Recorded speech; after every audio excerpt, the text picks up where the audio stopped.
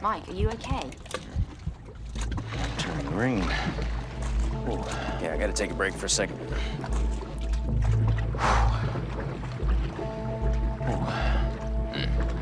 Poor baby.